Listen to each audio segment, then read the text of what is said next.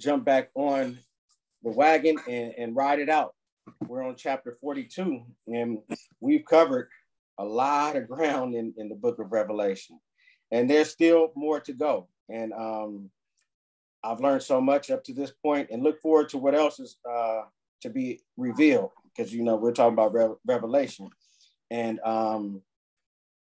I heard about most of the stuff that, you know, the fire, the brimstone, all the destruction, but there's still more to come. That's more good news. So today we're going to talk about something that is pretty difficult, but we're going to, you know, just going ahead and matriculate through the rest of the book and the rest of the chapters so that we can see what happens in the end. And we all know now that there is going to be a happy ending.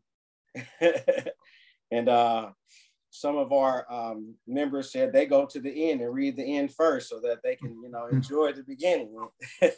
that was a good idea, especially for reading this book. But we do know that there will be a happy ending. But in between time, in the in-between time, there's some hard stuff that happens. And today we're going to be talking about some of those hard things. And the title of today is The Hard Truth. But before we get started with today's lesson, are there any other announcements that anyone would like to make?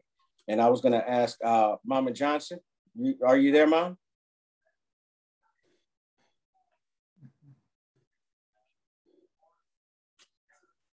Okay, maybe not. Maybe she's not there. Maybe I'll ask her to close us out in prayer. Other than that, maybe Brother Elton, will you open us up in prayer? All right. Bow head. Dear Father, we just say thank you. Thank you for all you have done. And Lord, you carried us this far, dear Father. We know it's by the grace, by your grace and your mercy, dear Lord. We say thank you. And as we move forward, dear Lord, we just closer walk, a closer understanding, a better understanding of your word, dear Heavenly Father. Let's continue to move all fear, all doubt, and just continue to give you all the praise and glory of what's happening, and just give us the strength to endure during difficult times, dear Heavenly Father, and just continue to know that you're still in control, dear Heavenly Father. That you just continue to pray for this nation as a whole, that we know there's many out there just disputing your word, but we're going to keep the faith and keep on believing in spite of, dear Heavenly Father. And just continue to pray for those who are less fortunate, dear Heavenly Father, those who only bear affliction, dear Heavenly Father. Especially this past week, we saw this young man just pass out on the field, and we know we thank you for keeping him. Yes. Hold on, pray for his family, and pray for all those that's going through, praying for him, family members, stuff like that, and just continue to just comfort him as you comfort us in these times, dear Heavenly Father. We just ask you we know your word gonna go forward and not gonna go forward, dear. We just thank you for the encouragement. And in Jesus' name we pray, amen. Amen. Amen. Amen. Amen. Yes.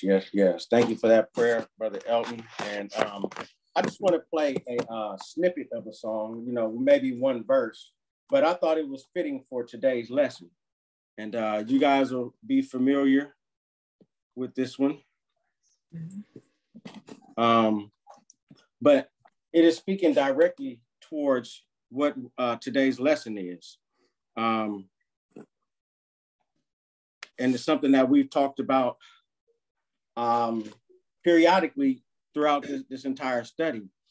And is that, you know, we pray that we'll all be ready, and, you know, not just us, because we're in a good space right now. We're moving in the right direction, but we do know those who are not in the right space and place. And we pray that in the end, that everybody will, you know, be ready for when he returns. So, can everybody hear?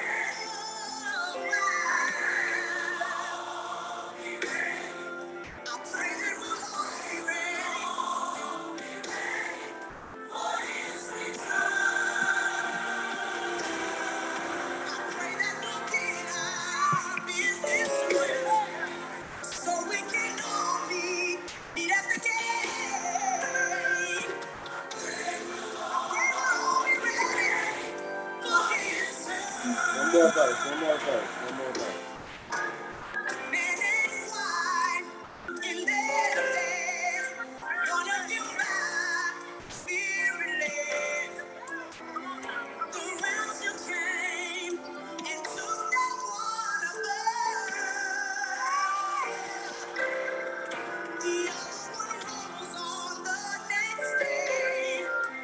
Thank you, Lord. Thank you, Jesus. Thank you, Lord.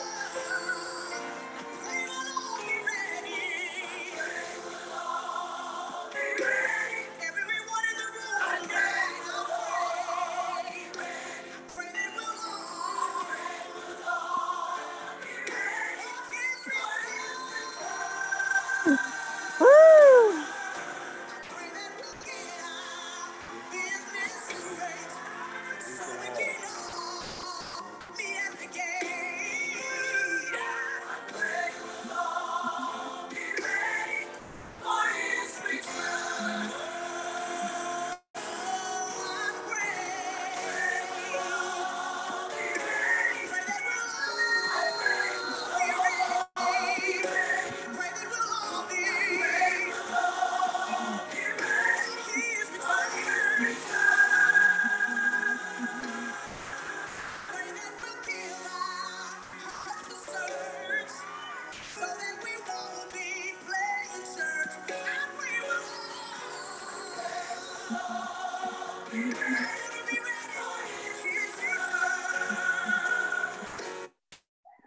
Wow. Yes, yes, yes. Like That is my prayer. I pray that Mary, we who's will the all- artist? That's the Chicago Mass Choir. Oh, Chicago Chicago Mass. Mass Choir. And it's the title is will be. I pray we'll all be ready. Okay. I pray we'll all be ready. I love it. Yeah. And That's what we're gonna be playing on a Sunday. Amen. Amen. Amen. Okay. I love it. Yes, and as I said, this is one of the songs that I play all the time in my rotation. But when I read this, I immediately thought that I pray we'll all be ready. Yes. Yes. It's gonna come a time when when there's time is coming to an end on earth, and our reading tells us about the Lord, our good God, still trying to bring his children home. And some people have prepared themselves, and some have hardened their hearts to where they're not going to be ready. And unfortunately, their fate is to experience the horrors of the tribulation. So the title of this chapter is The Hard Truth. And it comes from our book, When Christ Appears, and we're on chapter 42. We've matriculated through the majority of the book, and we still have some to go. But this is one of the hard truths, is that not everybody is going to be ready when he returns. But it is our job, everyone's individual job, to be ready when he returns. And he is going to return. And that's a promise. And for those who aren't ready, they're going to have to experience God's wrath. And that's the hard truth. Yes. This chapter is covering chapter 15, Revelation chapter 15, in all the verses, 1 through 8. And I'm going to go on ahead and read from our book on page 168, Revelations 15, verses 1 through 3. It lays the foundation to what is occurring in this chapter. On page 168, Revelations 15, verses 1 through 3 says, I saw in heaven another great and marvelous sign, 7 angels with the 7 last plagues. Last, because with them, God's wrath is completed. And I saw what looked like a sea of glass glowing with fire and standing beside the sea. Those who have been victorious over the beast and its image and over the number of its name. They held harps given them by God and sang the song of God's servant Moses and of the Lamb. Great and marvelous are your deeds, Lord God Almighty. Just are your ways, King of the nations. And while it's hurtful for us to think that such terrible things are going to unfold, as we just read right here, it's just because we serve a just God, and he's given individuals every opportunity to get it right with him. But some still haven't accepted the free gift of eternal life. But that's what it is. And that's where we find ourselves in the beginning of today's reading. The wrath of God began with the 7 seals, and it will be finished with the 7 last plagues, which are the 7 vials. In chapter 15, it is an introduction to these last plagues. The sea of glass was before God's throne in Revelation chapter 4 and verse 6. Also is where it says, also in front of the throne, there was what looked like a sea of glass, clear as crystal. Now, we see this same image in today's reading as the final judgment has finally come. We learn in Revelation 15 and 2 that the victory over the beast is won by those who believe and have faith in Christ. The saints who remain will experience what Revelation 2 and 7 says, where it says, whoever has ears, let them hear what the Spirit says to the churches. To the one who is victorious, I will give the right to eat from the tree of life, which is in the paradise of God.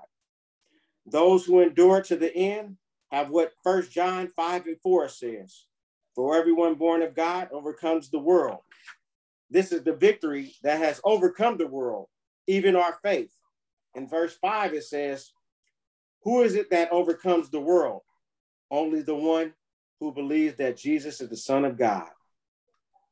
So in addition to having faith in Christ and refusal to submit to the Antichrist, their source of victory comes over the beast because of their faith and because of their refusal. The same principles apply to us in 2023. We too must keep the faith and fight against the wiles of the enemy and those who serve him, because we do have those on earth right now who are serving and acting out who are serving and acting on behalf of the enemy. But the praise report for us is that we, just as the saints in the last days, will have the ultimate victory. We will have eternal life. So brothers and sisters, keep the faith. It will handsomely pay off with an eternal treasure. The song of Moses that is being sang by those in chapter 15 who have the victory over the beast is similar to the song which was sang in Exodus 15. And I did put in my notes, all of the lyrics that are in Exodus 15 and 1. And I suggest you to go back, but I won't belabor the time by going and reading the entire song. But the song depicts the retribution and justice God serves his enemies and reveals the greatness of his works, his ways, his worth, and his worship. The deliverance of Israel from Egypt prefigured the deliverance of the tribulation saints from the Antichrist. So it is the same as that. In other words, it's the same God and the same act that saved the Israelites from Jesus that will save those saints in the last days from the Antichrist. It's actually the same God who delivered the Israelites from the grip of the Egyptians who delivers these saints from the grip of the Antichrist. The remaining believers worship God for his power and his righteousness, despite the constant attack from the Antichrist and his imps. The saints believe in God's power and his ability to save them from the terror of the Antichrist. Because if you don't have the mark of the beast on you, life is very difficult in the last days.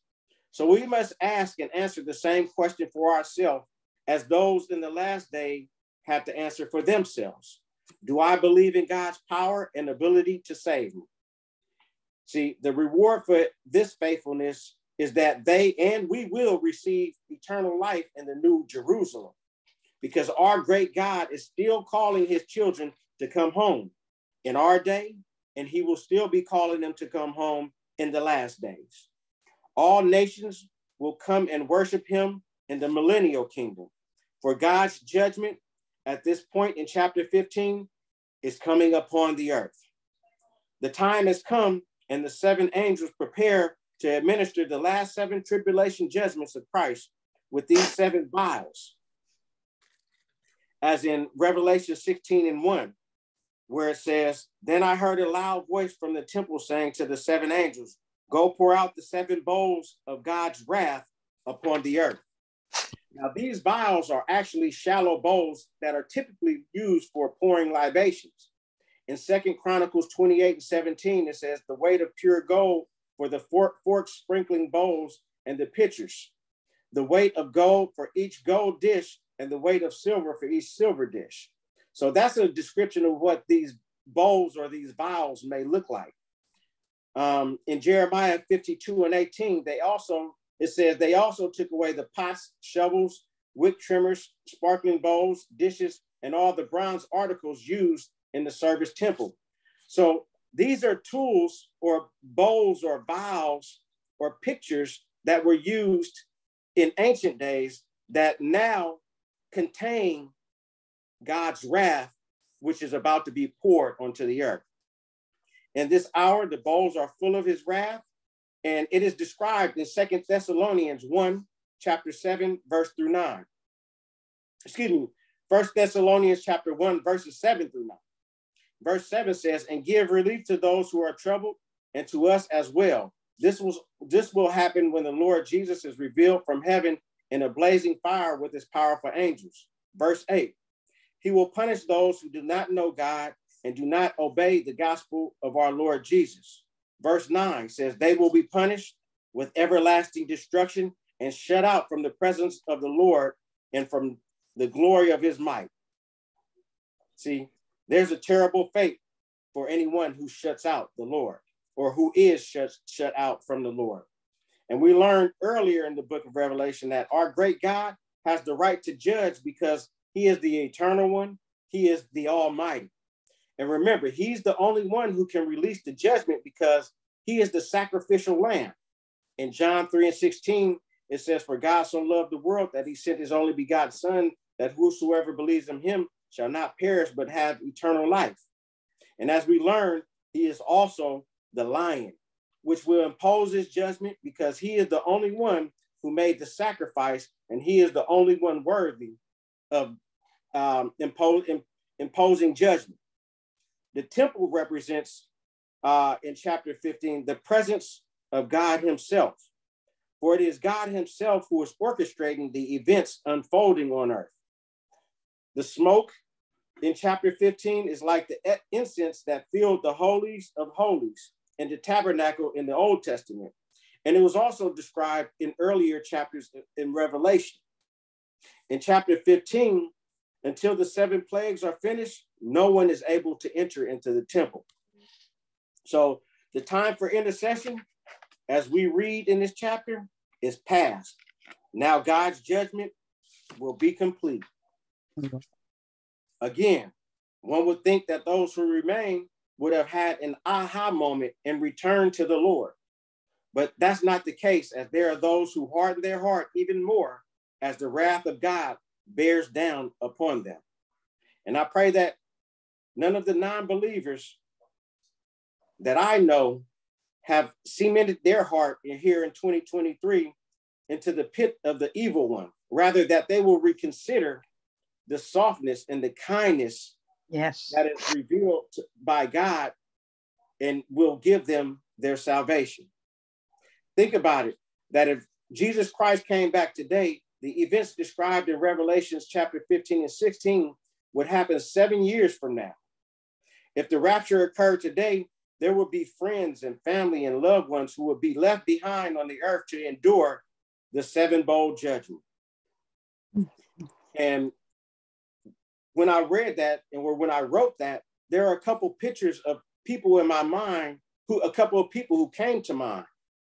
And like our song said, I pray that we'll all be ready when he returns. Yes. But as Dr. Jeremiah states in our reading, the truth is this, that those who refuse to drink the cup of God's salvation must drink from the bowls of his wrath. Psalm 75:8 says, in the hand of the Lord is a cup full of foaming wine mixed with spices, and he pours it out, and all the wicked of the earth drink it down to its very dregs. This is the hard truth that Dr. Jeremiah chose for the title of this chapter. Those who refuse to drink the cup of God's salvation must drink from the bowls of his wrath. And that was a repeat statement because I want everybody to get it in their spirit and their mind that we still should be trying to reach out to those who have not yet accepted Christ. Yeah. And I don't want to dwell on the negative, but there are certainly those in my life who would have to endure the seven-bowl judgments if they don't have a change of heart. I pray we will all be ready for his return. I pray that my life, my belief, and my faith would spare me, but I am not the judge. It is up to me, like an Olympic athlete, to impress the judges. And it is up to each individual to impress the judge as well. And I pray that the life that I live is pleasing to God and is acceptable in his sight. Oh, how I want to be in that number when the saints go marching in. But I know that I won't be in that number unless I turn to Christ, who is our salvation. In verse 3, the tribulation saint sings the song of God's servant Moses. And in Romans 11 and 33, it says, oh, the depth of the riches of the wisdom of the knowledge of God, how unsearchable his judgments and his paths go beyond tracing out. And that song depicts some of the retribution of God's justice and insert justice of God. Excuse me, let me say that again. The song depicts the retribution and justice God serves his enemies and reveals the greatness of his works, his will, his work, and his worship. How can we save ourselves and save others from the judgment that is coming down upon the earth? How can we save ourselves from the terrible, how can we save ourselves from the terror that faces us if we don't accept God's will? None of us like to think about the terrible events that will unfold in the end days. And it's the same fire and brimstone message that preachers used to teach when I was growing up. None of us want to think about those terrible events, but we have to understand that even if we don't want to think about them, it doesn't stop them from occurring. And while those preachers back in my days when I grew up coming up would have done, in my opinion, much better preaching about the good news that we have discovered during this Bible study, it is still the truth that there will be terrible times in the last days. And there will be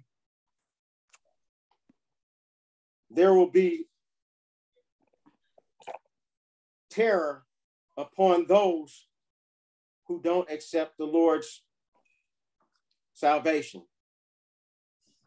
The end days are terrifying, but ignoring them will make them less likely to occur. Dr. Jeremiah tells us on page 169 that there are those in our generation who have lost sight of the holiness of God. And his justice, his righteousness are a part of his holiness. So when we acknowledge the holiness of God, we have to acknowledge his justice, his righteousness, and accept that his judgment shall come, because he is the lion and the lamb. Therefore, we should consider the kindness and the sternness of God. In Romans 11:22, it says, consider therefore the kindness and the sternness of God. Sternness to those who fail, but kindness to you, provided that you continue in his kindness. Otherwise, you also will be cut off. God has been expressing his loving kindness and extending his mercy and grace to mankind from the beginning, and he will continue to do so all the way to the very end. God Almighty, even in the final moments of the tribulation, is still demonstrating his mercy and grace. Yeah. And Dr. Jeremiah points out that his heart is to be reconciled with all that he has created. So in the end, those who are judged are the people who have stubbornly and utterly refused him, because he gave us all, and he gives us all a chance to turn to him. Despite all that is happening, they have made it clear that they don't want his forgiveness. They're going down with the ship. And I pray that we will all have sense enough to abandon ship if we are faced with eternal damnation that an unbeliever faces, and that we will encourage unbelievers to abandon ship if they are faced with eternal damnation. Wow. In the end. But there are those who don't want love, who don't want the love, the kindness, the mercy, and the grace offered to them. Therefore, finally, God takes their disregard at face value. And Dr. Jeremiah teaches us that the plagues in Revelation 15 are translated as wounds. So I can say that, it being like a wound is almost like a lashing. If we're getting a spanking, we get a lash. So the Lord is giving those non-believers lashes, or giving them wounds because of their disobedience. The Lord is about to wound the entire earth for the last time before the final judgment. But here's a place to be encouraged and shout hallelujah, because there will be a company of saints who will become Christians during the tribulation. They stood the test of the evil one and will have the victory promised to those who love the Lord. And I am encouraged, because when I think about the loved ones who don't believe, there is still hope, because as long as they're still alive, they still have a chance. But as we learn in chapter 15, there will come a time when it is too late. But God is always willing to give us a chance despite our disobedience. And as I close again, like our opening prayer says, I pray that we will all be ready when he returns. And I love the prayer, and I'll end with the prayer that Dr. Jeremiah had on page, I believe it's 171, where he says, Lord Jesus, today I recommit to pray for friends and loved ones who don't yet know you as their Savior. Give me the courage, the sensitivity, the opportunity to share your gospel with them before it is too late. Because I pray that we'll all be ready when he returns. So that concludes my summary of today's reading. And oh man, what happened? And now we can open up the floor for today, for comments and for commentary about today's reading. Thank you. Thank you, Larry. Thank you. Let's see. Yeah. Another eye opener. Mhm. Yeah. Hard truth. My. Mm. Generation thing. Yeah, it was awesome, Larry. I have one question. Yes. You described the bowls and what it was made of. Where did you Yes. get that? A study Bible of mine. You want the verses? because I believe one Yeah, of them Second Chronicles. Let me get. Okay. Oh. Yeah, the vials are actually shallow bowls typically used for pouring libations. And it was described in First Chronicles 28 and 17. It says the weight of pure gold for the forks sparkling bowl and for the forks sparkling bowls and pitchers. And the weight of the gold for each gold dish, the weight of silver for each silver dish. And it was just a description of one of the pictures or one of the bowls that were used in the tabernacle back in the day and during those times in First Chronicles. And then Jeremiah 52 and 18, it says they also took away the pots, the shovels, wick trimmers, sprinkling bowls, dishes, and all the bronze articles used in the temple service. So I just kind of looked around and found some descriptions of the pictures or the bowls that may have been used, in during this time. Okay, I'm sorry, Larry. I didn't get the second verse. Jeremiah 52 Okay. and 18. Okay. Yeah, thanks. It was an awesome lesson and really detailed. Mm-hmm. Yeah, and I took notes like from verse 4, where God was constantly sending witnesses to tell the people to repent. Mm-hmm. He was never giving up. He was constantly sending people. And everyone that goes wherever they go is because of the actions that they did. Yeah. It's not the actions that he did, it's the actions that they did. And he really believed when he said, when they asked how many times should I forgive my brother, and he said 7 times 7 times 7. Well, he not only talked the talk, but he walked the walk too. Yeah. Yeah. He did way more than that. So he was a perfect example of someone forgiving and someone giving a person another chance and another chance. Mm. Wherever a person goes to spend their eternal life, that's a decision that they made. Right. I like in Ezekiel 18, 31 and 32, he was telling the Israel, cast away from you all transgressions which you have committed, and get yourself a new heart and a new spirit. For why should you die?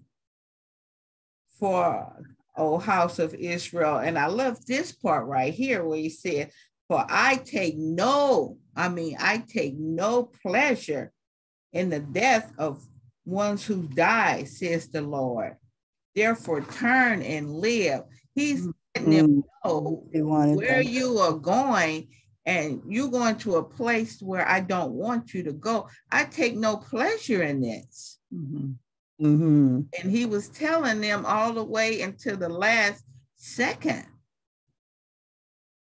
Yeah, I think I'm the host again. Did he just leave? He dropped off. I think he's. I saw something on top of mine saying you're the host. I think he just, the screen went black. Oh, and maybe that automatically went to you, Tina. Yeah, because when he gets off, maybe it's set up so you automatically get it. Okay. No, I'm serious. I'm curious because it happened last time too. Mm-hmm. He'd probably sign back on in a minute. Yeah. You might have been the first person on after. Oh yeah, that's Larry. Okay.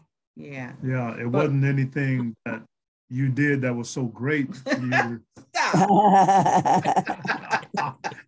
Don't get the big head on us.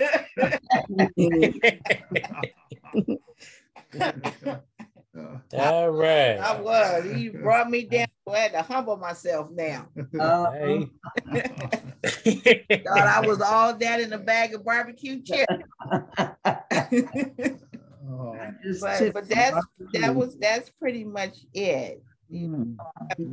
Seeing that from Genesis to Revelation, he has forgiven time and time and time again. Yes. And so I truly, I truly believe where you go, that's a decision that you made. Yes. Yeah, so that's it. I think I'll wait and see if he comes back before I start. I hope they didn't lose power because of the storm. Yeah. Oh, Yes. yeah. Let me We got text Narisa.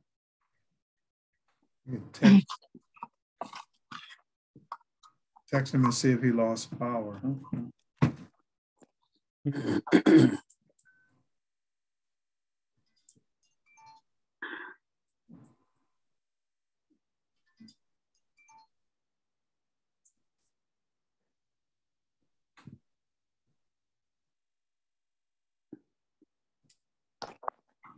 Oh, she said the power went out. It's back. Oh, yeah, they lost power. She said the power went out, is back on, but the internet will take a minute to start. Right. Oh, Okay. Give him a minute. Yeah. That's what I was wondering because we've got a pretty good storm going right now. yeah. Now let me Yeah, ask so Martha down. Did anybody get the lesson when Larry sent it? No. I did not. No. Okay, I didn't either. I was going to ask you to send it to me if you got it, because it's a rich lesson that he gave, Yeah. and I really would like a copy. No, I didn't get it. Yeah, it may be due to the storm. I didn't get it either. Yeah. You're right, Drew. It could be that. Yeah. You could send us a copy too. Yeah, maybe you can send it to us subsequently because it's really thorough, really a good lesson that he put together. Yes. Yeah. Yeah. And I'd appreciate it because I did not come very prepared tonight. It's been, It's this new year. my son and his family just left about 7:30. Wow. And, you know, the whole time, you know, there's been people here, so I've not been able to get a corner and just go in it. Right. It's but this is another good lesson. And that was not a complaint, by the way. That was not a complaint that they were here. I loved having them here. Wow. Amen. Amen. Yes. Oh my goodness, yes. Yeah.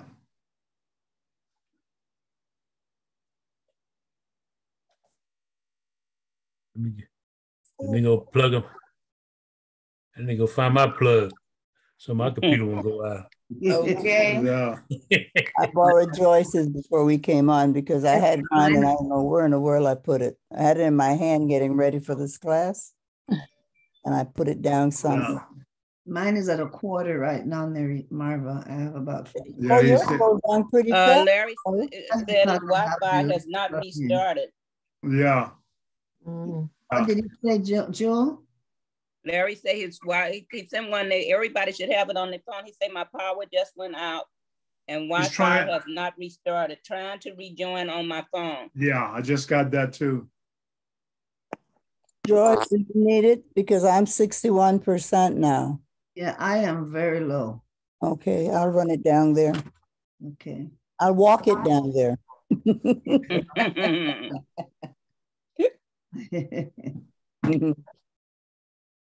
Yeah. Well, I can tell you that we had 2 family members hospitalized over the last few days. Wow. A nephew who came from Atlanta was rushed to the hospital the night after, and his was a lot of vomiting, and it turned out that he was badly dehydrated, but he was able to be restored to the point that he went back to Atlanta the next day on Friday. His sister drove all the way because his wife is on dialysis, and he wanted to get back to get his wife her treatment. So everything is going well. He's been communicating with us, and he's doing great. Oh, good. Larry, say continue on. I will join ASAP. Okay. ASAPH. Oh, that H must be a typo. Okay.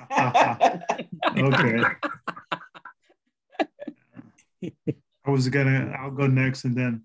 Okay. You know, I read where the author said, read chapter verse 1 through 8. That 8th verse is a doozy. Yes. Man. I agree. Yeah. And I started reading that, and then talking about the smoke filling the temple, and no one is able to enter. You know, yeah. And no one can enter because during that time, God has cut them off from having an intercession with Him. It's too late, you know, and He's making a decision, and it's like you know, when you're in the room and you close the door, you're trying to make a decision. You don't want no interruption. Nobody changing your mind or nothing, and He's ready because now. He's thinking, I given you chance after chance after chance. I sent my son. He died on the cross, and still wasn't good enough. You know, how many warnings? No, this is it now. Earth is about to receive its wrath on behalf, and this judgment that He's about to give, as Tina was saying, is self-inflicted. Yeah. You know, because as we said, His judgment is just. Just, yes. So the infliction now is because people did not want to let go of their worldly possessions. Right. And the word says, the temple was filled with smoke from the glory of God and from His power. Yeah, yeah. Is it also saying that His glory is there now? Yes. So, it's not like the cloud. Right. Right. So He can't stand sin. And so these people are not even qualifiable to be in His presence. Yes. Yeah, that's what I'm seeing. When you took me there, I saw it because from the glory of God, when you were reading it, I looked at the little footnote, and it took us to Thessalonians 15:3, I believe, something. No, that wasn't it. No, 2 Thessalonians 1:9. I can't find it now, but anyway, right. It's like the glory of God is present, so they are no longer worthy to even be in no them. Longer worthy. No longer worthy. Yeah, you know, just like when the cloud and He went in the temple, Moses had to leave. No one could go to the temple. Amen. But the smoke is not like the cloud that God was harmonious and bringing everyone together. Right. This is the anger. This is also the smoke of the mortars. This is smoke of the prayers of the incense that people sent up. This smoke represents God's wrath. So, and that's what it said. No one is able to enter because there's no more chances. Wow. You know, it's you know, like you said, oh, mama, give me one more chance. No, listen, you're gonna get the whipping now. No. That's it. That's it. Let me take this cord to Joyce. I'll be right back. All right. Okay. So that was my take on I'm back on you guys on my phone. Yeah. Power back. Well, yeah, the power is back right now. You know, yeah. The internet just hadn't rebooted, so I'm on my phone now. So yeah, what the day that happened? Saturday when the power went out here, huh? Yeah. Hey, that's all. You don't have to go any further. Keep going next. Good job, Larry. One things that I really like that you said in your presentation is that you want to impress God. Because you know, like when we go to a job interview, we want to impress that person. Yes. We want them to see the best of us. That's what we want God to see about us. The best that we have. Yeah. Yes. The best that we have to offer him so that he can accept us. And also what you mentioned about still trying to bring people to him.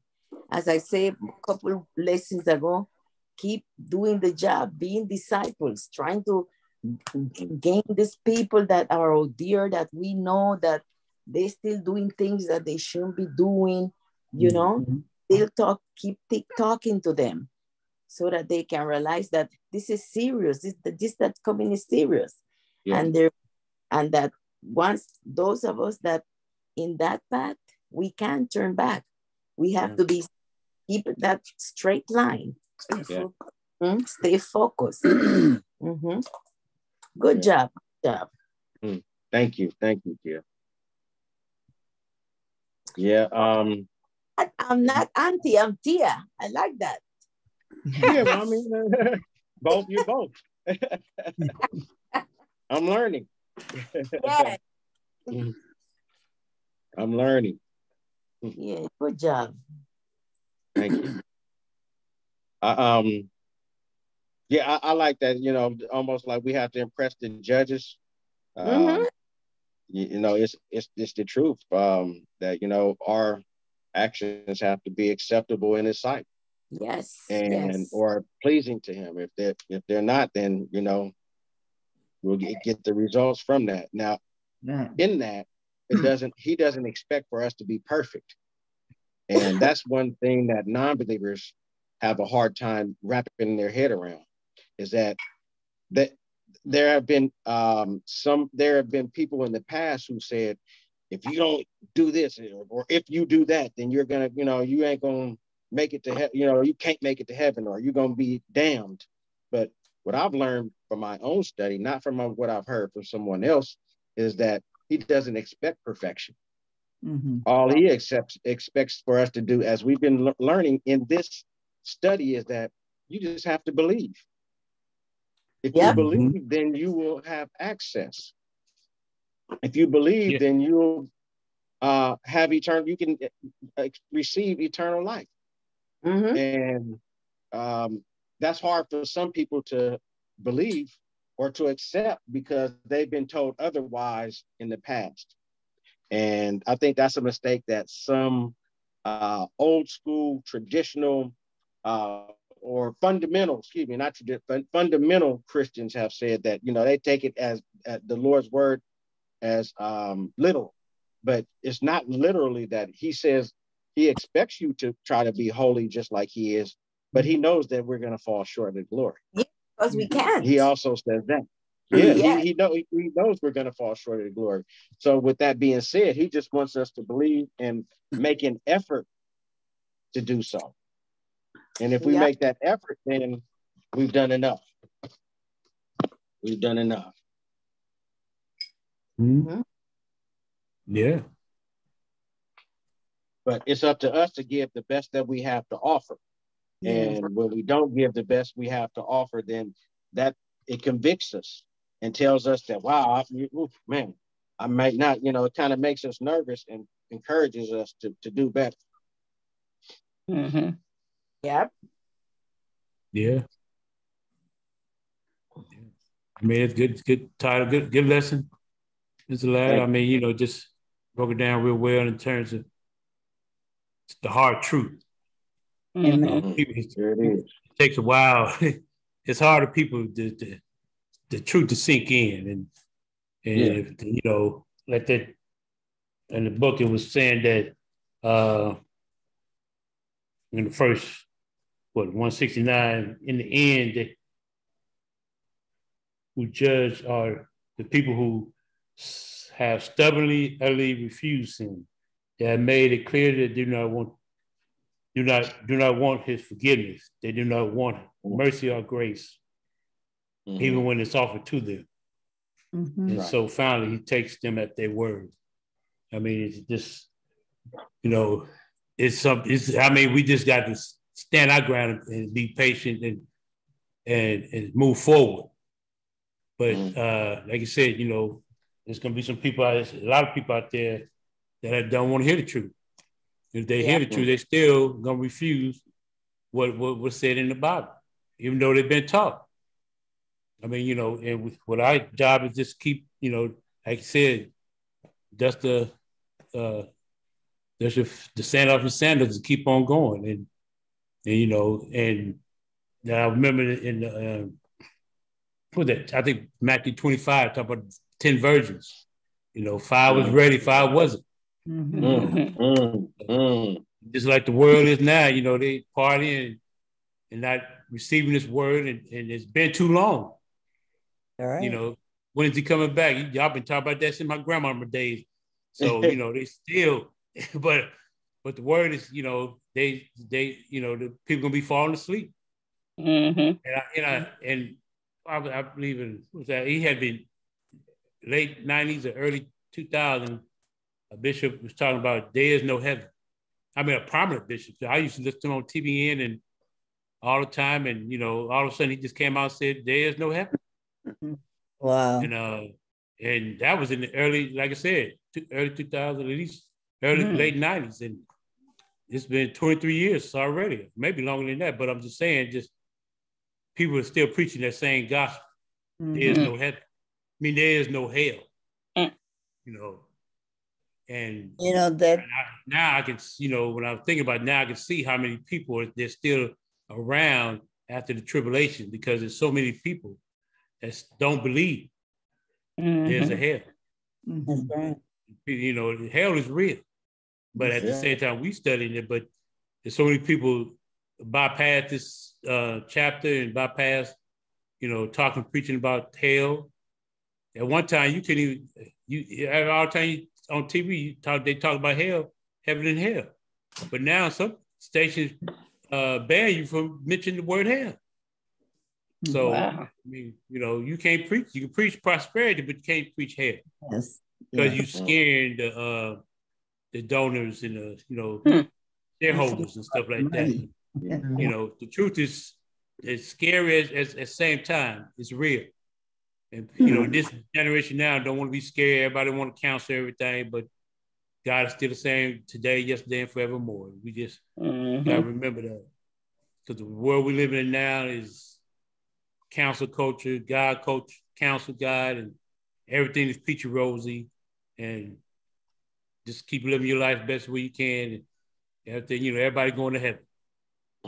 So that's the world we live in now. As we study it and know that God is real, his wrath is real, his judgment is real. So we just gotta keep moving forward. Yeah.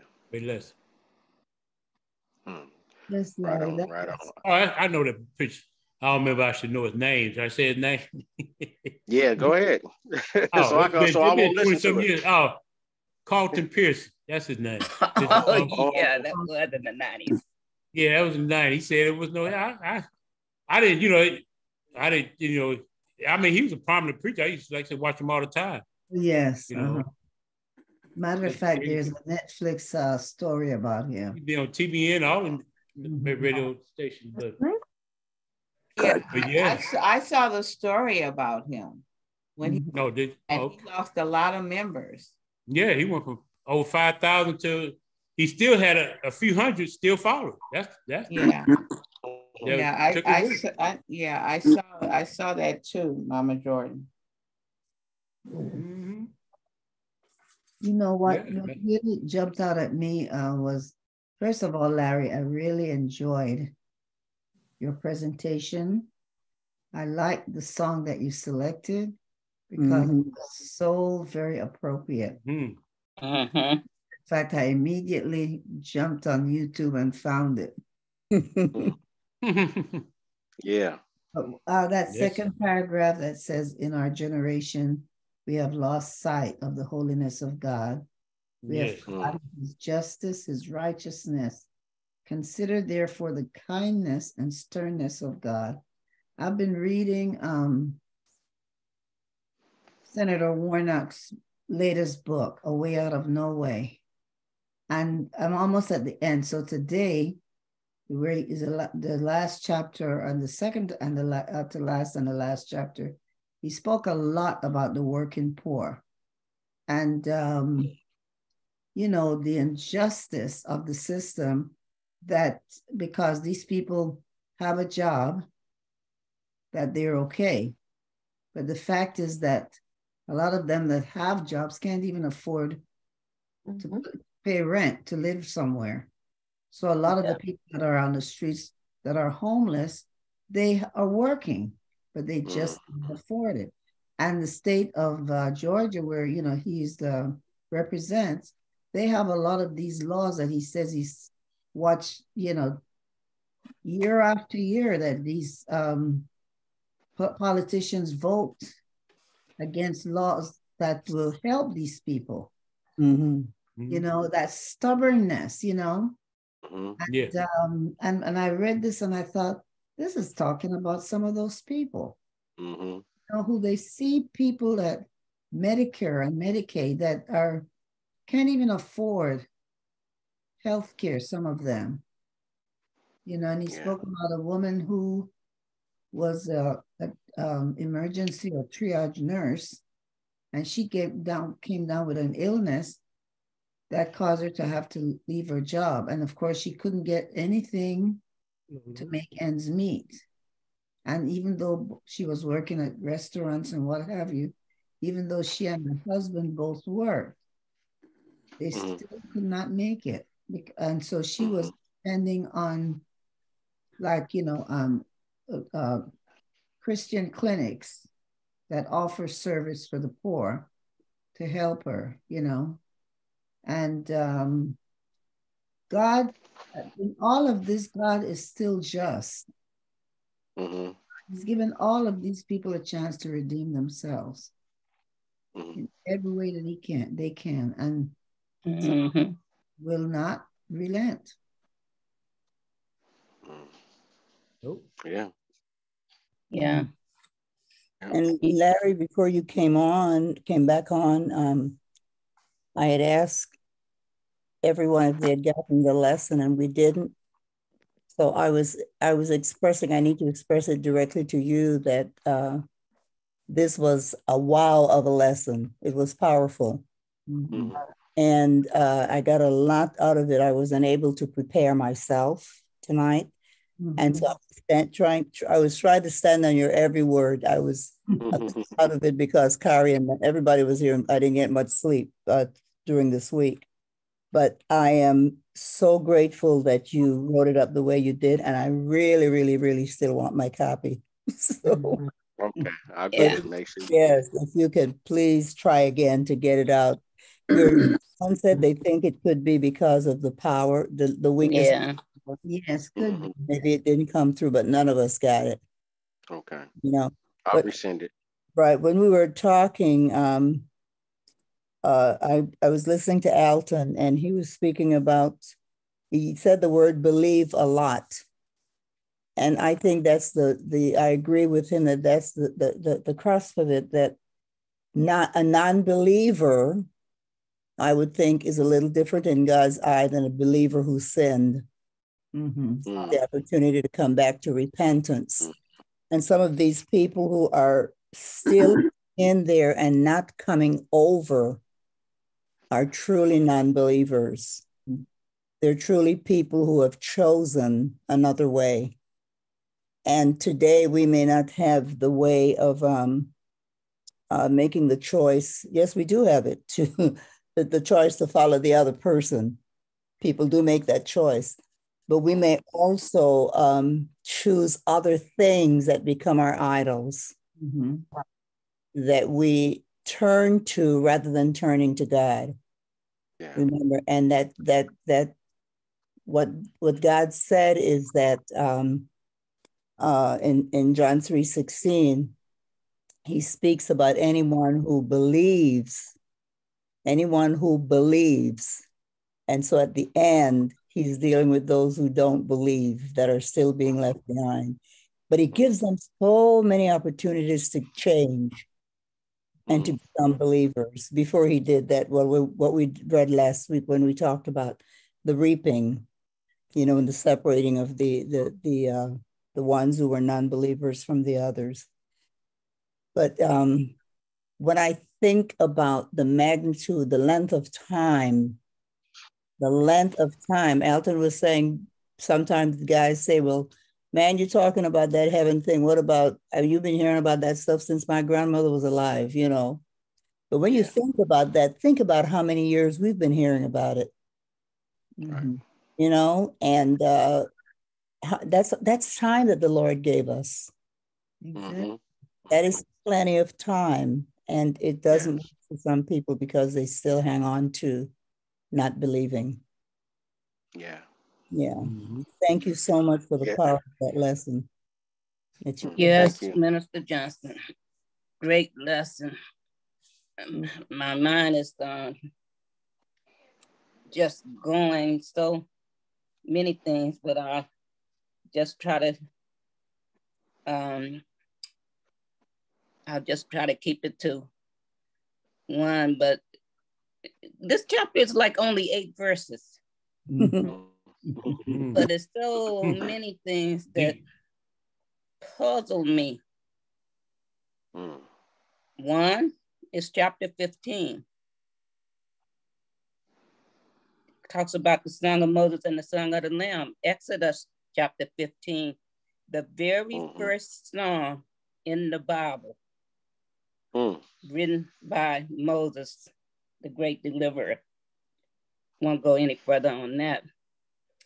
Secondly, the people that come in from the tribulation and they're singing the song have harps. And I think, and I'll have to look this up, that these are the only times we have seen harps in the hands of anyone but the 24 elders. Not sure of that. I'll have to look that up for the confirmation. And then thirdly, the allusion to the tabernacle in the wilderness, because the censers, of course, the vow of censers set on the altar of incense in that tabernacle, I believe somewhere in probably Exodus 25, but again in Exodus 30 and other parts of Exodus talks about that. Of course, that was the pattern. And this, of course, is the all-time paradigm. This is the temple in heaven, the paradigm from which all other temples were built, including Solomon's temple. And Herod tried to build it. Herod's temple might have been the most expensive, but it was the most man-made too. But then, and lastly, because I want to keep this short, Dr. Jeremiah brings up probably the most important point in this. The Christians will not be here, but there will be people, and again, I have to refer back to Exodus, like Pharaoh, who refused to let the people of God go, who hardened his heart, and God left him up to his own narcissistic personality disorder, ruled by Satan, to his own special brand of madness. There will be people who just will not accept God, but should that prevent us from doing everything within our God-given power, precepts, and gifts from trying to win them over? Oh no, because we never know. We don't know who those people are who will harden their hearts like that. And so it behooves us. God's arms are still wide open. And if any man would accept Jesus Christ as his Savior and repent, God's arms are wide open. And that is the message that we take into the world. Yes.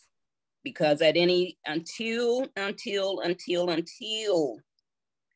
the day that he pours his wrath out upon the earth, they have that little time frame that they can be saved. And I like Dr. Jeremiah's question because it's very challenging. Do you know anyone who will be alive in 7 years? Of course, in 7 years come, we do know some people who will be alive.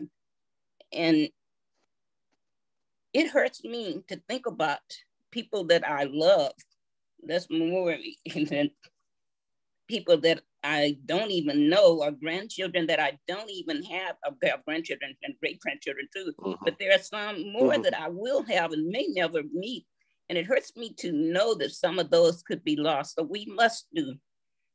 It is our challenge. It is what we have to do as being commissioned by God to take that word, to take his love to everybody that we know. So thank you. I have more things I'm mulling over in my mind, but those were just a few. Amen. Amen. Thank you. Thank you. Thank you. Those are good points. Powerful points. Yes. I just want to say thank you for that wonderful lesson which you gave us. You took 8 verses from Revelation 15 and really gave us a complete explanation of what it talks about. And all in all, at least at the end of it, you brought out the point that we still have time to repent. Yes. Regardless of what's going on with what we did, we still have time to repent because God has given us one last chance. Yes. The way you explained it all, and then you came right back to that point. It's a very good lesson that we got this evening. And one thing I've said, like what my wife has been saying about us being disciples, to bring people on to God and not lead them astray. So Larry, thanks again. Thanks again. I'm sorry we weren't able to have the book with us or anything like that, but you know, being on vacation and everything, I forgot to bring the book just in case I had a chance to log on. But you did it with what you made. You made it very clear to us. And I want to give you thank you. Thank you. Thank you. Thank you so much.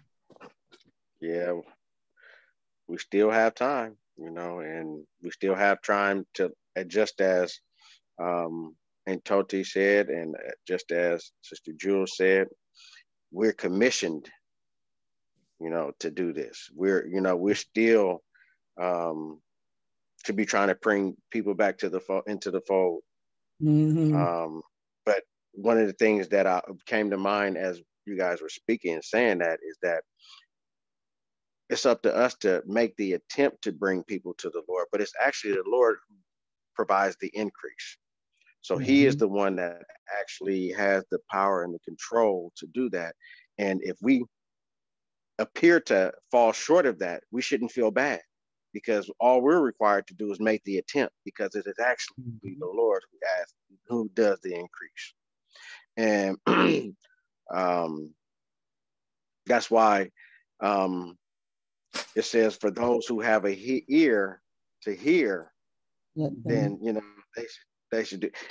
And though it's important that we give those who have an ear something to hear. Because if we didn't say anything, there would be emptiness. There wouldn't be any encouragement. And we're just the encouragers, not the increasers, you know, the ones who provide the increase. And we see all the way to the end that there are going to be people who are, their hearts are just hardened. And I know that when I think about people with hard hearts, certain images or pictures of people pop in my head. And you may have the same result when you think about people who have hardened their heart. But that doesn't make me want to give up on them. It actually encourages me and makes me want to continue on to try to encourage them. Because even though I might not have got it on the first time, even though the Lord might not have done it on the first time, there's still time. You know, there is still time to repent, just like Uncle Morton, you just said. There's still time for them to repent. We have to burn that midnight oil, like Brother Hilton would just say. You know, there are some that are going to be ready when that time comes, and some that are not. You know, some that they're going to be sleeping when they should be working, or some that just are not prepared. So it encouraged me to stay prepared. And, you know, there's that old saying that if you stay ready, you don't have to get ready. And it applies to our Christian walk. If we stay ready, we don't have to get ready. So to remain in the word, remain in his will, in his way, you know, and working towards becoming who he has purposed us to be is a daily thing. He says, we bear our cross daily. So even though we may have accepted Christ, we still have to bear our cross daily. And part of that is trying to be a disciple, like Antoti just said a minute ago, and bring people into the fold as much as we can. And it was mentioned earlier that the truth sometimes hurts. And sometimes people just don't want to hear the truth. We can say that the sky is blue. And they just like, what? Oh, no, it looked a little purple to me, you know. They just don't want to hear the truth, you know. And some people are just like that. And it's not up to us to force anyone to believe what we have to say, because it's the Lord that actually adds the increase. And I think that that's something that happened in the past that has scared some people away from being from being a Christian, is that it seems like somebody is twisting their arm, telling you better do this or you better do that. And that's no way to really get a buy-in on anything. Yes. I had to learn that lesson the hard way. Not that I twisted anybody's arm, but I really, really, really worked hard to try to convince people to believe what I believe. And that just doesn't happen. And I learned that our salvation or our walk can, or not, that's not the word, not our salvation or our walk, but our maturity will come at different for everybody. All of us are on different levels of our Christian maturity. And some of us are still drinking milk, and some of us eating tomahawk steak. You know, it's a wide range of maturity levels. And it's not wise for us to think that there's just a blanket way of thinking, or there's just everybody is going to be on the same level, because the Lord, he loves variety. So he made us all different, and in different ways, we're all gonna, you know, live out our purpose. That's right. And you know, when we had a previous Bible study and we talked about the challenges that are going to occur, that people are going to possibly starve, won't be able to, that are going to be challenged into believing or going and following Christ, or going and following the Antichrist, because they're going to want to feed their families. And knowing if once we teach or try to teach others of the challenges that they're going to have them. and knowing that even though you are having challenges, eternal life is the end result. And being able to go through those challenges with the hope that it won't be that way all along forever. What's going to be forever is everlasting life, and making sure that they know that, and they know that the challenges that they're going to reach and that what they're going to have. And that's what I feel my personal mission is, to let people know you're going to have challenges, you're going to have the ups and downs, you're going to have the hard struggles, but have those struggles in the belief that one day there won't be any. Come on. That one day you're going to have a wonderful, beautiful forever. Amen. And you know, there's a scripture in Romans 8 that says this current suffering doesn't compare to the future glory that is in store for us. Exactly. And that's what you just spoke upon. This current suffering, it don't even compare to that future glory that is in store for us. And I love that. And that's true. Those are words to stand upon. Yes. Yeah. It really is. And you know, in the environment, you know, that I used to work in, your mama and you dealing with juveniles, and they coming from a rough background, childhood, but you know, sometimes God placed them in that place to hear that word or give them away from that environment. Yes, because a lot of kids I used to see turn into adults, come up and say, you know, thank you for the word, for speaking to us, changing us, and I got my own family, doing my thing, doing good. And, you know, it just, actually, you know, it's good to hear. Yes. You know, so, you know, God, you know, there's hope.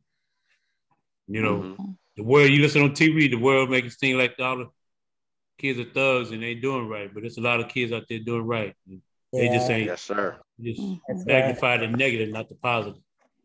And the fact that there's so many young people that haven't really heard the word or have had people who they look up to see, because God wants us to be his mirror. He wants us to walk out amongst our brothers and sisters and let them see our light. Yes. Yeah. They need to see our light. One lady walked up to me the day before Christmas, and I was coming out of work, and she told me, she says, "How are you?" And I said, "Oh, I am truly blessed. And how are you?" She told me, she says, "When I spoke to you because I saw your light." And it just made me break down in tears, because I said, "Well, thank you so much, because that's what God wants me to do and to be." Showing someone else the light that I have in front of me, inside of me, all around me, that shows him as my savior and him as who I follow. So thank you. And I know that that's the purpose that he has for us, our group for sure, and every other Christian, to be able to be a light, to show people the light that we're trying to have them look at and see and believe. Yes. Yep. You know, one thing, Bob, you just said something. There are people who that is wonderful, glowing and beautiful. Somebody froze.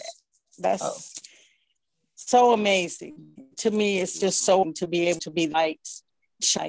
The hello, how are you doing? God bless you today. Yep.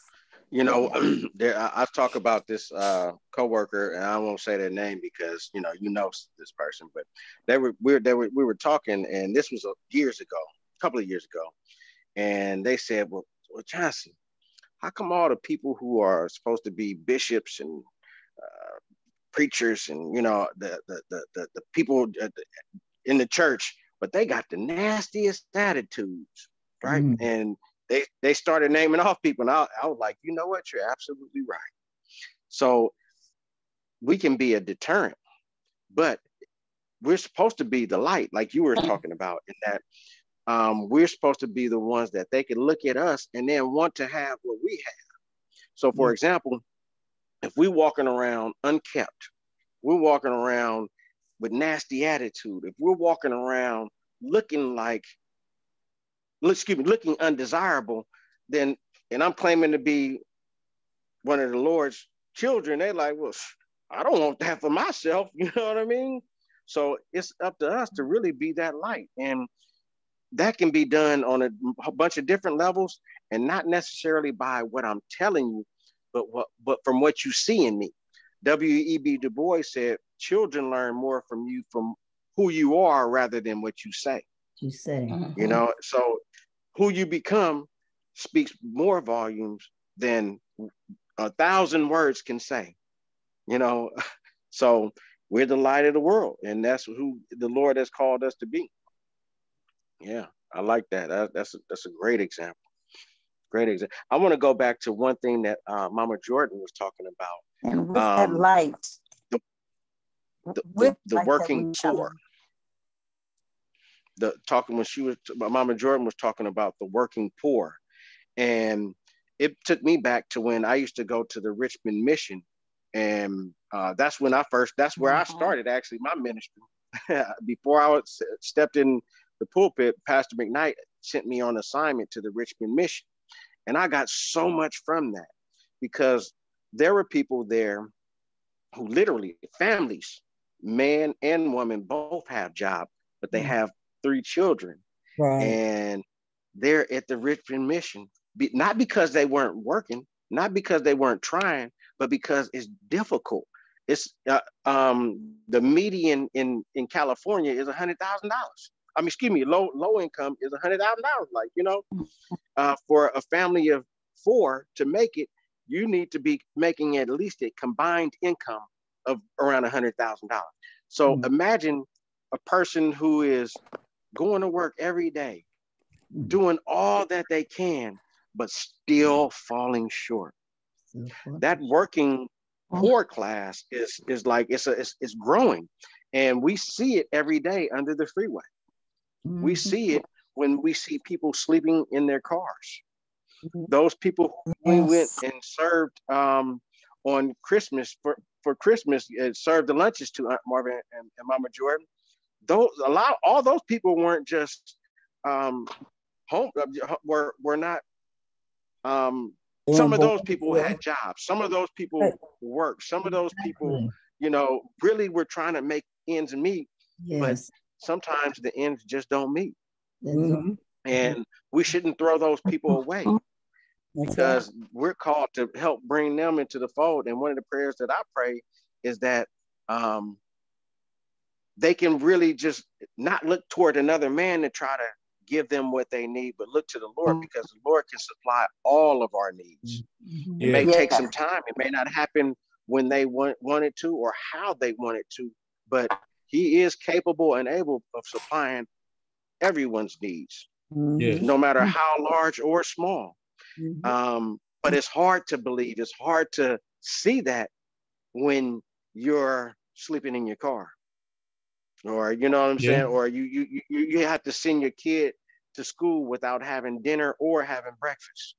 You know what I mean? And you know that's a difficult thing to do. But if we can encourage them to continue on and to look to the Lord for their needs being supplied, we're doing our part. And when they see you coming to them, when they see you coming to them, they see the Lord in you. Yes. When you go to, like you were saying, the difference between going to where they are and meeting them on their level. And you don't know how many of those lives you may touch and turn around because you did that one act. Exactly. One little girl asked me, I gave her a coat. I had a coat, and someone had given me, and I saw this little girl, and I said, "Sweetheart, do you like this coat? Is it an old-fashioned coat?" She says, "No, it's a warm coat." And I said, "Well, guess what? It's yours." And she says, "Why did you give that to me?" I said, "Because God told me to." If nothing else, that little girl heard the word, God told me to give this to you. And it's something that she needed, something that she liked, and something that I was able to bless her with. And that's what they need to see. Little kids, adults need to see us do that. Adults need to see us walking down the street and saying, hey, you know what? I got this sandwich that I just bought. You want it? And just to let them see that there is a God walking down the street every day that will bless you. And let them, if they don't see nothing else, they will see the God in you. Amen. Stepping up, doing that kindness. And that's a purpose that Christians, all of us, can do. No, not everybody has the ability to walk up to a stranger and say, hi, how you doing? You want this? Not everybody has that capability, but somebody can use a service. You can walk into a service and say, welcome, brother, come on in and have a seat. That's just as much of a kindness. Yeah.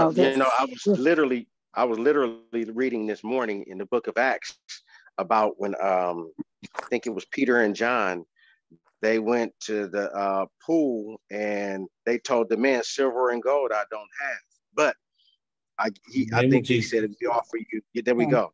And that's real.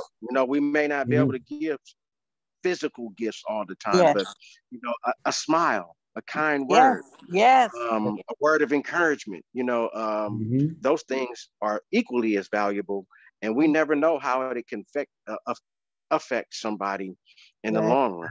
Exactly. And during the days that are going to be the most challenged days, I'm praying that the people that are us as believers will go to those who are going to persecute us for believing.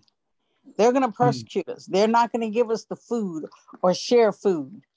And for us to be hopefully saying to them, it's all right, my brother. I'm going to be okay. Are you all right? That's what I hope. If it's any time that I'm going to be around, I'm going to say, brother, don't worry. I'm going to be okay. Amen. I'm going to be all right. I hope you can still have the joy that I have. I hope you can continue to have that joy. I pray that you do. Yeah. And hopefully it'll make them think, well, how can she be happy and she don't have no food? Because I'm going to have everlasting life and you're not. Yeah. That's called putting a heaping coal on their head. They can't comprehend. That's exactly it. This joy we have, the world they give, the world can't take it away. Come on. Can't take it. No, this is joy. This joy. I would say and the government has a lot to blame to this homelessness too, because it's a shame that a lot of people, this young lady I was mentioned to, she had to quit her job, move to a shelter, and get on government assistance in order to get housing. So, isn't that awful? So I'm like, and you think you have a 2-parent home, they make too much money. Yes. And so they get some type of assistance, but not enough. You have to, then they pushing single parents. They're pushing the man out. It started with the welfare. The welfare system started that mentality, and especially because of us as African Americans, because they wanted to break up our family. The most important thing that us as African Americans had was that we had a family, we had a bond, and we had a mother, father, and children that was so strong that the European people couldn't understand it. That's why they sold off children that had single mothers or mothers, because they were bred and not raised with a husband. When they had their husband, they said, oh, no, we can't keep this going on like this. We got to separate this. We got to separate it. And it was made to happen like that. And unfortunately, our system still believes that. Yeah. That's the reason why they still have in place that a father most of the time cannot be in the family. He cannot be there, even though he is our rock as the man of our family, because that's how we were raised, that the man is the head of the household. They said, no, we don't want that. We don't want that anymore. So to break that up, that's how they did it. And it actually goes back to the slave days when, that's right. You know, that's what they took our name, they took the number one institution that we had is the family, and you know it's extended on in many different ways. You know, exactly. It's all bad. Yep, but they are part of the blame. They really are. They really are. They really are. Well, you know, just to bring it back to this lesson, one of the things that I didn't mention, but I do think is worth mentioning, is sometime when I talk to people or non-believers, they say, well, especially about Revelation, when I try, because I've been trying to not push the book, but encourage people to read the book of Revelation, and how it's not about doom and gloom. It's not only about doom and gloom. But they say, well, how could a God that's supposed to be a good God, you know, do all those things, you know, to that are going to happen, you know, all that, the scary stuff that we've heard about all those years. Mm-hmm. And I have something to respond to them about now, when before I didn't. Mm-hmm. The response to that is, he's a just God. He is the lion and the lamb. He's not just the lamb. He's not just the one that made the sacrifice, but he is the one who is worthy of judging. And had he not gone through what he went through, or had he not made those sacrifices, been the lamb, then he wouldn't have earned the right, or he wouldn't be worthy of being the lion, or the one who brings about justice. And if it was me, I'm not worthy, because guess what? I ain't made the proper sacrifice, but Jesus did. He did. He went all the way, even in his last moments. He didn't tell another man that to take this cup away, but he asked the Lord, take this cup away from me, because he knew what he had coming, but he still did it. He still followed through, because he knew in the end it would be the desired result. So for those non-believers, for somebody who may not want to hear about the book of Revelation, somebody who may ask that question, how could a good God allow, you know, that to happen? Well, because he's the lion and the lamb. His kindness and his sternness exist, just like we just read about in I think it's Romans 11. So I mean, Romans 11:22. Consider therefore the kindness and the sternness of God, and that's just the way it is. And when we look at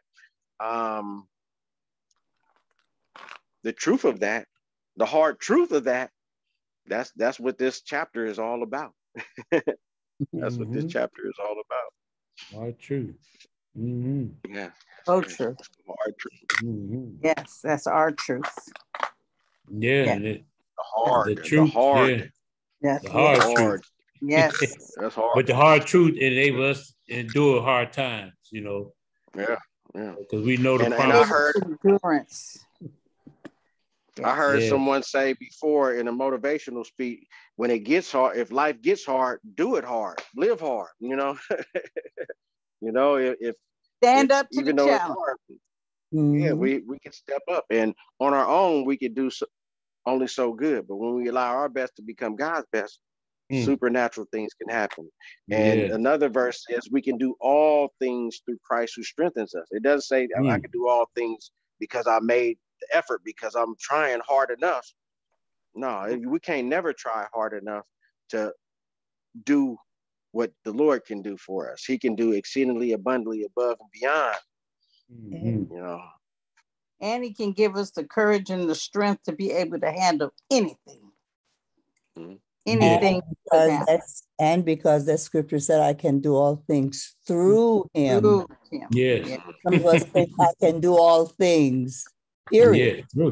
No, Yeah. I can do all things through him. Yeah. It's good, you know. Yeah. My. All right, seems like we're coming to you have to humble yourself and admit your weakness. Yes. And if we ever have a weak moment, or we have a moment when we're not necessarily doubting, or when we're having challenging moments, Marvin, you actually told me about this verse that I've been kind of like just like keeping in the forefront of my mind, is the Psalms 32:8. He said, I will instruct you. I will show you what to do. When you're in those moments, when you might have a weak moment, or when you have a challenging moment. I don't want to paraphrase. Let me look it up. But he says, I will instruct you. I will guide you. I will teach you, and I will show you the way. It was one of the versions that I read. Yes. And it says, I will counsel you with my eye. One of the versions said, I will counsel you with my heart. So I've seen 3 different endings, but all of them are saying it's going to be through me. Yeah. Counsel will come. And the Lord gave that to me when I woke up, Joyce can tell, I woke up with extreme cloudiness and couldn't log on to Sunday school because the screen was just white. I couldn't see any of the letters. And so that scripture keeps coming to me in instances like that. And I try to, as my niece says, Tia, write it on the tablet of your heart. Yes. I may have done some paraphrasing too, but that little scripture has brought me through much in the last 3 weeks. Yeah, it keeps bouncing in my spirit too. My sister, courage, your courage. Your courage is amazing. If you could write a book, it would be a bestseller, because in being encouraged and showing courage and showing faith no matter what is just amazing to you. But you know, to be very transparent, I go through a lot of weak moments, but I'm with a support group. Sometimes I can get on there and start out having a weak moment, and there are all of those people walking the same journey that I'm walking. And before long, we're laughing and talking about the Lord, and you know, those who are believers. And so He has sent me to those places, and those things keep me going. But I can be the biggest coward, I'm gonna tell you. When a major change comes and suddenly you see it in your face and you say, oh my gosh, how am I gonna get through this one? But He does it. Because your strength is your shine. You glow. You really glow. And you can see your light. You glow. Well, that's God. Yes, it is. And that's the strength that He gives you, to the courage to do that. And you encourage others that are around you. So, the blessing. Yes. And I hate to break this, I just have to say, there's someone amongst us that wrote a wonderful book. Does everybody know about that wonderful book? Yes. Yeah. Amen. It's amazing. Oh my goodness. You're too kind. So blessed. So very blessed. I'm going to share one book with someone that I know. I'm going to tell her that this was meant for her to read. And I've had it for a week now, and I just need to give it to her. I feel bad that I haven't given it to her yet, but I talk about it and start reading from it. I need to give her own. It's amazing, my sister. It's amazing. Thank you. You're too kind. No, I'm just so blessed to be able to have it. Amen. Thank you. Thank you. Thank you. Yes. Yes. And I'm anxiously awaiting for the workbook. For Exodus? For the workbook. Oh, the workbook. Oh, yeah, the workbook. Yes, I'm waiting for the workbook. Yes. Yeah, the workbook is out. And I'm working on Exodus now and the workbook for Exodus. Oh, yeah. Thank you. Thank you. Thank you. Yes. Yeah. Yes. Thank you. I will say that this is a good start to the new year. We're back in action. You know, we back in motion. And yes, thank you guys for taking out this time. I know you know, it's the enemy is a lie. He tried to get me knocked out. He tried to exclude me from tonight, but right. he didn't win. He didn't win. We got back on. Amen. There you go. Yeah, hallelujah. I appreciate everybody's encouraging words. Thank you very much. And I look forward to continuing this study. I really do. I really look forward to the rest of this study. Yes. Yes. Guess do we have more comments? I do want to ask for a special prayer right now. Because Mom, I was actually going to ask you to open with prayer. So I'm going to ask you to take us out in prayer today. But within that, I wanted to make mention that my Uncle Ron, he's in need of prayer right now. He had he's back home from the hospital, but we still want to hold him up in prayer as he's recovering from the ailment that he had. So we want to hold Ron Turner up in our prayers tonight, and as we have our own personal prayer throughout the week. We want to hold Ron Turner up. Thank you. I'll let him know. For sure. All righty. Dear Heavenly Father, I pray for everyone on the earth that we will see the amazing light that you have given all of us, and that we take the light that you've given us to shine in those who don't see a light, don't have a light, or don't know about the light. Dear Heavenly Father, I pray that every day that we walk in the footsteps that you've left us to follow, that you give us the encouragement and the knowledge and the aptitude to go forth to follow your steps. Yes.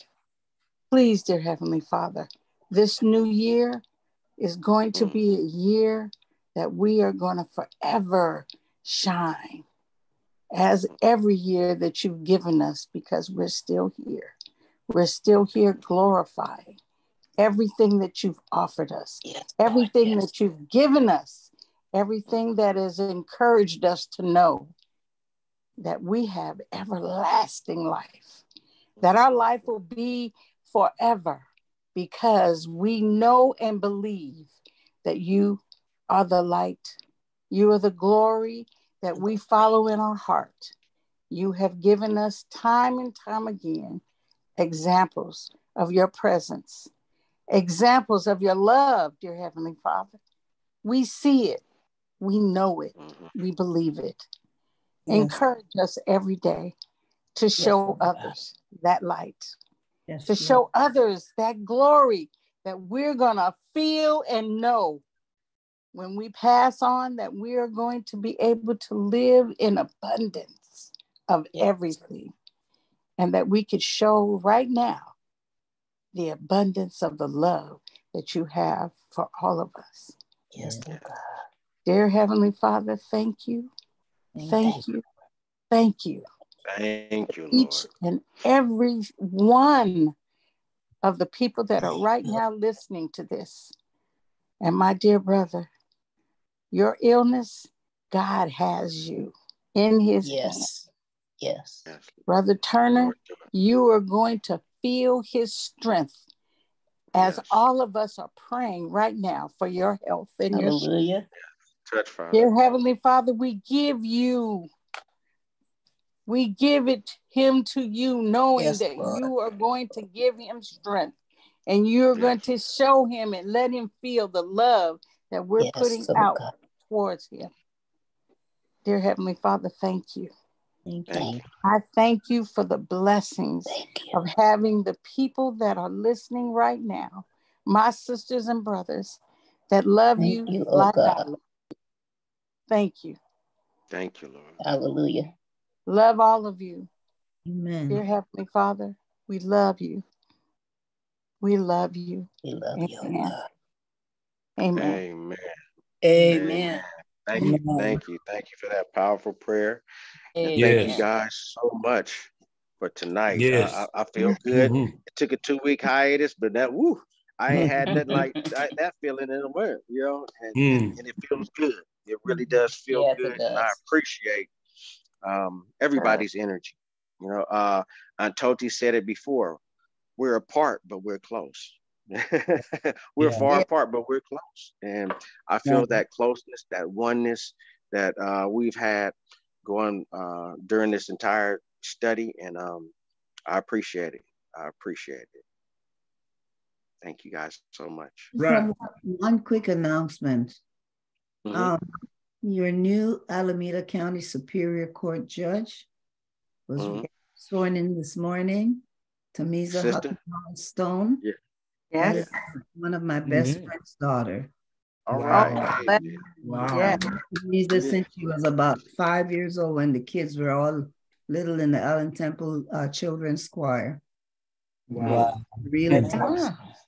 And I'd like to add, I just wish her the best in the glory and the love that she has, hopefully, and the training from being from Allen Temple, that she'll be able to see the strength that she has and the encouragement that she could give those kids when they come before her and when those adults come before her, that she'll be able to reflect positively on knowing the environment they came from and put a stern hand on letting them know that they can't get away with everything.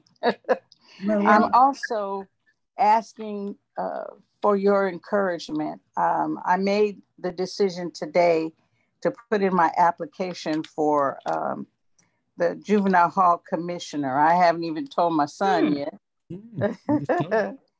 But I realized that as a staff person, I saw the power that they have, and I saw the good that they could do if they would understand how hard it is sometimes to make what the rules are happen.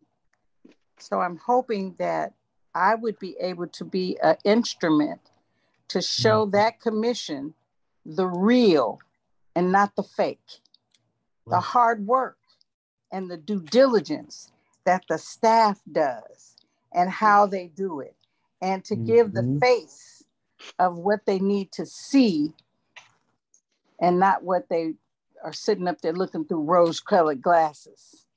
We don't have rose-colored glasses when we're in there trying to make things happen in the unit. When a kid wants to kick you in the face or kick you in the private parts and want to cuss you out every 5 minutes.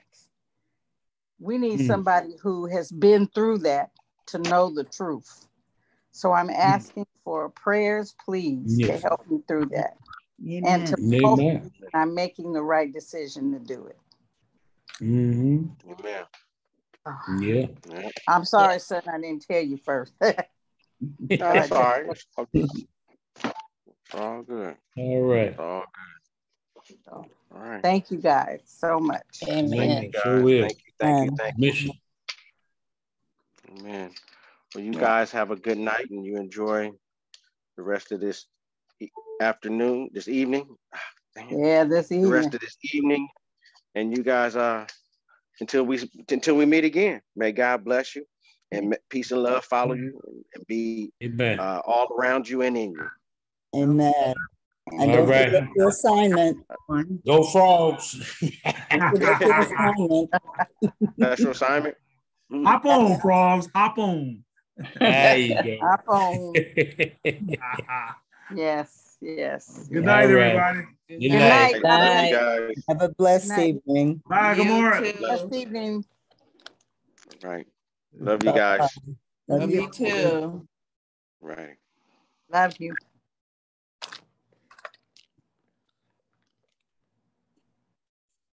Okay, I can't find that thing. There it is.